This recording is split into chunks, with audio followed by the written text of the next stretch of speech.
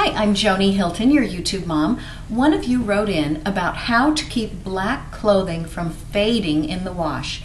Haven't we all been there? You put on a pair of black jeans, let's say, or black slacks, and you maybe want to wear a black jacket or a black top, a black shirt with that, and it's a different shade of black. There's like 20 shades of black, right?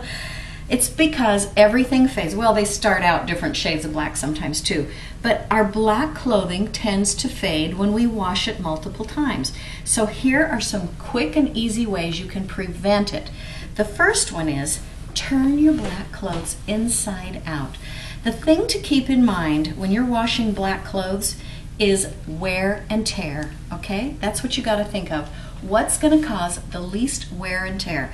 If you turn your clothing inside out, then at least the side that shows isn't going to get quite as much scrubbing action and breaking down of the fibers, but it will still get clean. Another thing is, don't use scalding hot water. Wash black clothes in cold water. Reduce your cycle time a little bit. Don't wash it for 40 minutes, cut that down to just what you need to get it clean. And then don't always put it right in the dryer. See if you can hang your black clothing.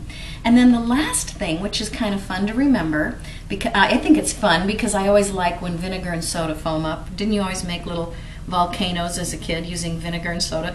Put a cup of vinegar and a half a cup of soda in your wash with your black clothing. Both of those, and so does salt. Put in a half a cup of salt. All three of those tend to set colors and keep them from bleeding and fading out into the water. So now you know some ways to keep your black clothes solid, dark, rich black. I'm Joni Hilton, your YouTube mom. Hey, visit my website, jonihilton.com.